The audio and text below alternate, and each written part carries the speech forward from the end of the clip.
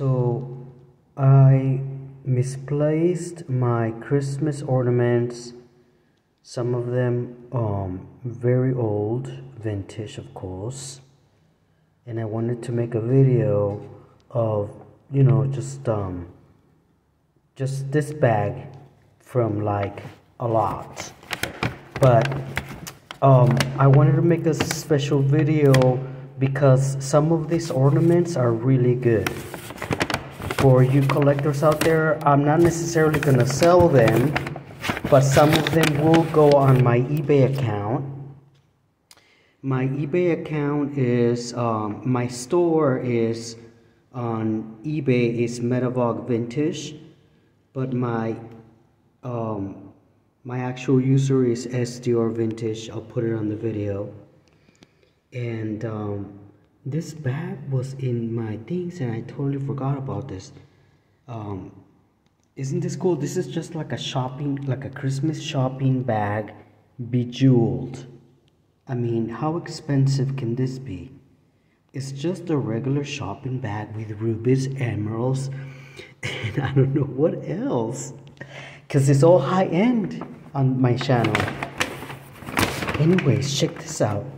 So for the first one, we have here a really cool piper. It looks like a piper, like something from England, from our Scottish. It looks very European. And let's see. It has the thing over. Okay, so you know this is old when it has this little metal.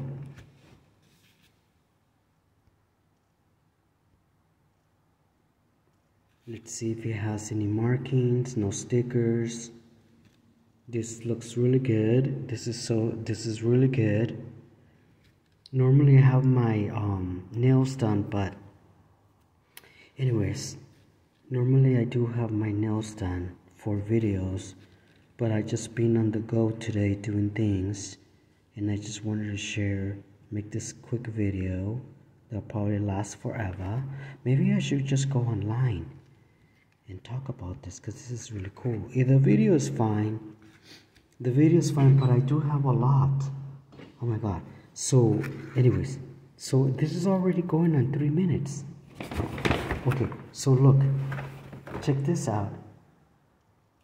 This is very British indeed. You know, a lot of the ornaments that I have that were made in Hong Kong, most of them are from the 60s. They all appear to be from London, from Buckingham Palace.